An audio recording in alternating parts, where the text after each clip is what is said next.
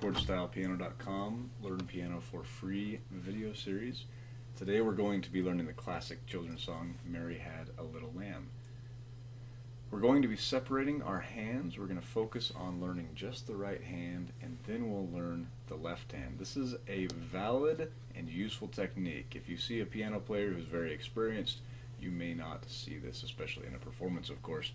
But when they're practicing a song that's at or just above their playing ability, separating the hands is often what people will do to make sure that they have each of the parts correctly learned, and then they'll put them together. So let's look at the music here for Mary Had a Little Lamb. As you can see, we're going to start with the right hand on the note E and finger number 3. That's the middle finger of the right hand. That is this note right here. So middle C is here, then there's a D, and here's the E. This is our starting note. You can see it highlighted in blue. You can see it there on the treble clef. Let's look at our music again. So that's our starting note. Let's talk about the rhythm. It's in 4/4 time, which means we'll have 4 counts in each measure. Remember, measures are the space between these lines, these vertical lines that you see here. So we have a total of 8 measures in this song, and each of them will get 4 counts. And the quarter note, which is the black one that's filled in like this, and it has a stem, that's a quarter note. It's going to get the beat. So here in the first measure we have 4 beats. Da da da da. 1, 2, 3, 4. And in the second measure we have 4 beats as well, but this is a half note, and so we're going to hold it for twice as long as we would hold these other notes. So it'll sound like this. 1, 2, 3, 4. The third measure we have the same rhythm. The note is D, just below the E. 1, 2, 3, 4. And over here, same rhythm again. We're going to go from an E to a G. So the E is played to the third finger. There's no right hand movement in the song. So once you start, this is the only indication of where your right hand should be. Other songs that we'll learn soon will have a little bit of hand movement. We'll start slow, we'll ease into it, but in this beginning phase we are going to just keep our hand in the same place. So once you find your hand position, you'll be good, and every other note will be accessible without having to stretch, without having to move your hand at all. So this will be played, the E will be played with your third finger, and then if you look on the piano you'll have a G note. Let's look at where that is. So here's our E, and then there's an F, and there's G. So that's what it looks like on the treble clef, and you can see it there highlighted in blue. Dun, dun, dun. 1, 2, 3, 4. That's how we're going to be playing that last measure of music. I'm going to be kind of going back and forth with the music, so one of the things that you should be aware of is that you can go to ChordStylePiano.com and you can buy a book that contains all of these songs. Book 1 is the book we're in right now. It has 50 songs, and they're in a progressive order, so they'll start out easy and they'll get harder as you go through the book. There's also Book 2, again it has 50 songs, and Book 3 has 49 songs. So 149 songs total, and if you want to find out more about those books, you can visit ChordStylePiano.com. It might be a little easier than trying to figure everything out just from the videos. So now we're down on this lower line, so we have E, D, C, D. So we're going to play the third finger, the second finger, the first finger, and then back to the second finger, and the rhythm will be just like this first measure. 1, 2, 3, 4, and then this measure is very easy on the right hand. It's just the same note, da da da da, and then down here we have the same rhythm, and over here we have a whole note, and this gets 4 counts. It takes the entire measure, so we just hold that for the whole time. 1, 2, 3, 4, and that's the ending. So let's just play that right hand, and I'll do it once with the music showing, and then I'll do it again with the keyboard showing. So watch the music as I follow along. Mary had a little lamb, little lamb, little lamb. Mary had a little lamb, its fleece was white as snow. 2, 3, 4.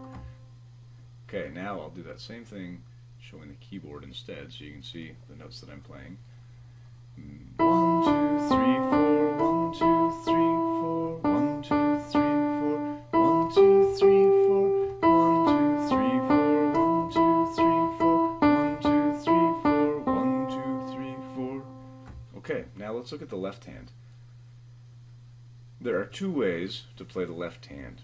One is to look at the notes on the bass clef. I've written them out. This is the other way. If you look here, there's a chord symbol. It's a C. This one has no chord symbol, which means that we just play the C again. Then we have a G7, a C, a C, a C, even though it's not written, it's implied, a G7, and a C. So there's only two chords in this song. We play them repeated times, so there's several C's that we'll be playing, but two unique chords, a C and a G7. That's all we need to know with our left hand.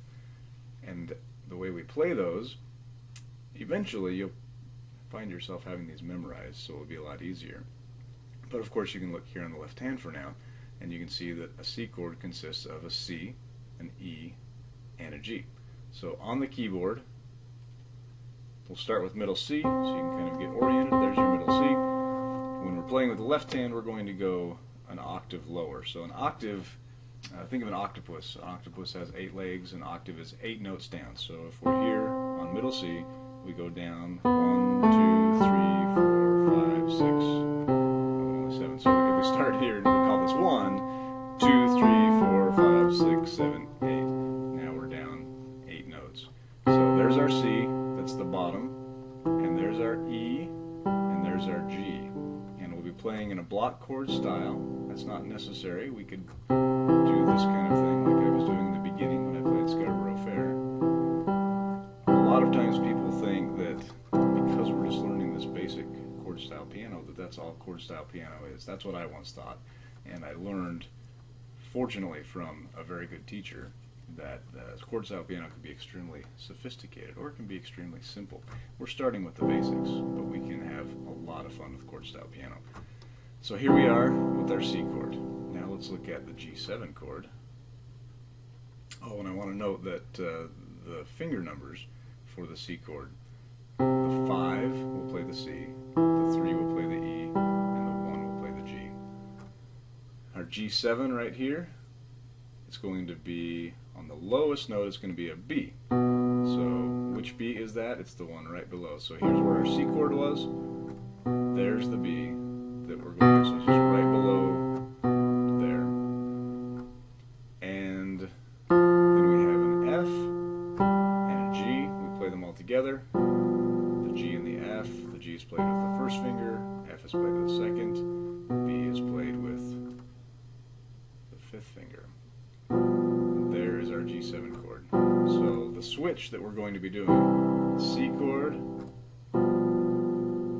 if you think of this kind of like a guitar, think of a guitarist. A guitarist plays chords while singing along.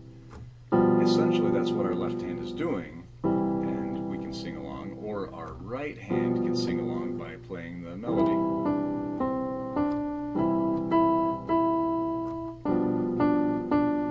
So I'll play a basic version, and let's just play through the left hand.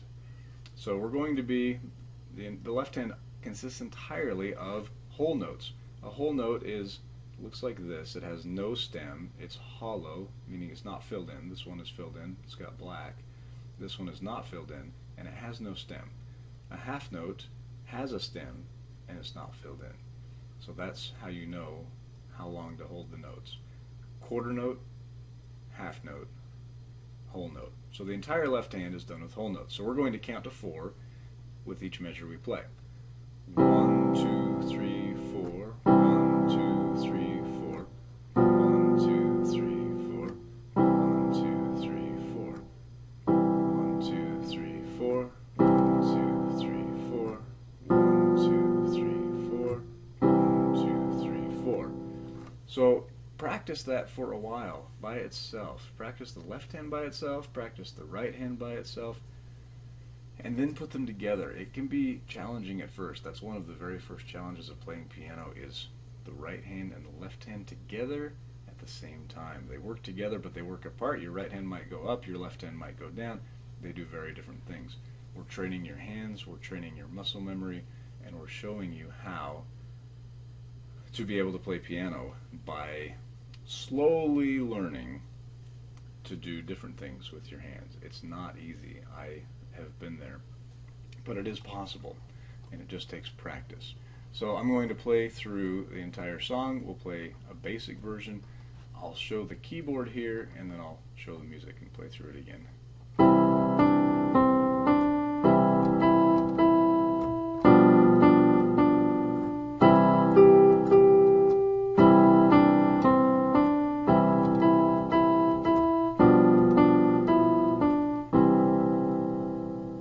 Okay, now I'll show the music and do that same thing for our basic version.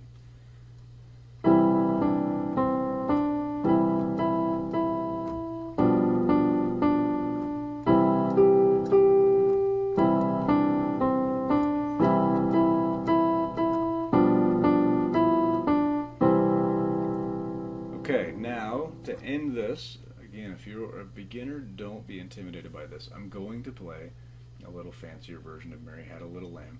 Just having some fun with some of the more advanced chord style piano techniques that you will learn as this video series continues.